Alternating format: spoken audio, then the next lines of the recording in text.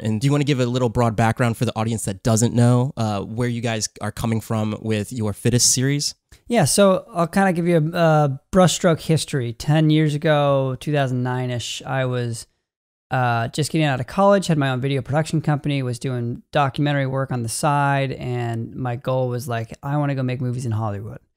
Found CrossFit, fell in love with it in 2008, and was paying for my gym membership by making videos for the local gyms. I love how it's bleeding together already. That's so cool. CrossFit, I reached out to them and said, hey, I'm here in Salt Lake City. I do videos for these gyms. If you guys ever need work, let me know. Within 5 minutes, I had an email back saying, let's have a phone call. That led to like a 6-hour phone interview the next day. To a year later, I was moving down to CrossFit in Santa Cruz. So I was in Salt Lake City at the time. And one of my first assignments was to help them figure out how to get a pilot for a TV show to then be able to get their sport onto ESPN. Mm-hmm. So Marston and I worked together at the time, and we knew each other at the time. He came down and helped me, and we produced a pilot that covered like a live event of what the sport could look like.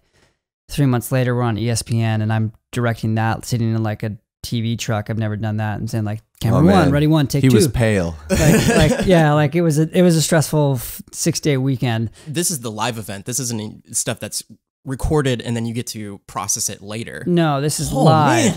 Man. And then after the live event of the weekend, we got into post-produced shows. So like World's Strongest Man and American Ninja Warriors, like they make it kind of feel live, but there's definitely like some post-production edits to them to make the story flow better. Yeah. And so we did that with our shows there, where we produced, I think it was like 12 shows. 12 half-hour shows. Jeez. That like, obviously like we'd never done that before, and like CrossFit had never done that before, and it was like a very new venture and everything like that. But it was like probably one of the most growing learning processes of like starting my career. Mm-hmm. Yeah. And Heber did an amazing job. We'd be in the recording booth, like re-voicing the competitions as if they were live. So it was like, you would get some pretty interesting reactions to like, oh, we've seen this probably like 30 times, but we're recording it as if it's happening live, you know? Yeah, like, oh man, we need more energy because you haven't seen this 40 times. Like, this is the first time you're seeing it, and we have to pretend it's exciting. It's not just someone lifting a weight.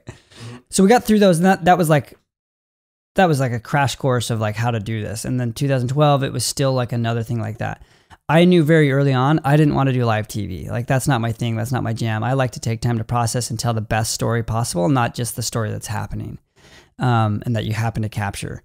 So by 2013, I had pushed away from like, I don't want to do live stuff. And CrossFit was cool enough to be like, no, we want you to grow. We want you to have creative freedom. And I got a lot of creative freedom because of how successful the ESPN shows had been doing.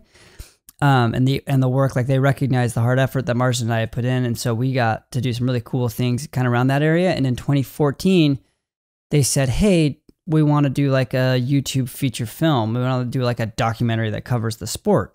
Mm-hmm. I had done like a 30-minute short documentary on the 2013 CrossFit Games.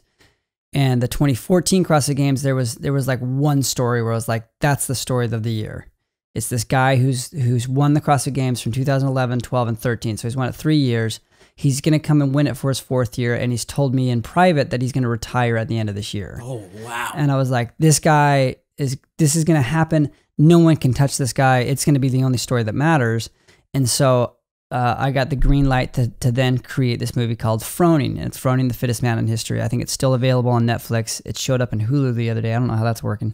CrossFit was... They said, cool, let's do it. And so I shot it, and it took me about a year to edit the whole thing. And by the time I was getting close to finishing, their plan for it was always to just go straight to YouTube. Like, we're just going to dump this thing onto YouTube. And I was like, look, for me, this isn't just a YouTube video. This is an art. This is a feature film. Like, we've put a lot of effort into this thing. Like, let it go to a platform that is recognized by peers of filmmaking to be a feature film. Mm-hmm. And that took some back and forth where they didn't, like, for them, they just wanted the eyeballs on it to then kind of translate into maybe people come to the gym or building the sport. So everybody that was above me within the company had different like goals of what they thought the thing should be. Yeah. Ultimately, the person above me, Sevan Matosian, who is the executive producer on the film, helped us out a little bit and pushed it through to go on iTunes and go Yeah, basically, I think we just went on iTunes initially. Mm-hmm. The first day we launched on iTunes, we were the #3 movie on the iTunes total charts. And they hit us up and said, hey, who the crap are you guys? Like, what is this movie? How have you done this? And I was completely blown away by the response. Like, people loved the movie. They told their friends about it. They posted on social media about it, and it did extremely well. Like, I want to say the movies above it were like Jurassic World. I can't remember the second one. And then it was our movie. Something like, in 2014. Yeah. Well, it was 2015 at this point. Okay. So it was like, it was pretty epic for me as like a filmmaker. I'm like, I'm seeing my movie right next to Jurassic World on this big image thing on iTunes. From there, the next day, Gravitas Ventures tweeted me and they said, hey, we've seen your movie. We love it. We want to represent you. We want to distribute your film. And so then from there, like we jumped the process of like most people make a movie and then they shop it around at like film festivals till a distribution goes, oh, I want your movie. I'm going to buy it and take it and sell it for you. So we just skipped that because we put it on iTunes ourselves and then they came to us because of the success of it. So like we had a built-in audience. So because of that, they then took it and shopped it around and got it on Hulu, which then the next year led Netflix to being like, oh, well, we want that movie. So by the time we got to the 2015 movie, Fittest on Earth, the story of the 2015 games, Netflix was extremely interested. And from there, they've picked up every movie that we've put out. That's awesome. Money follows value. Yeah. You guys put out the value, there's the money. Yep.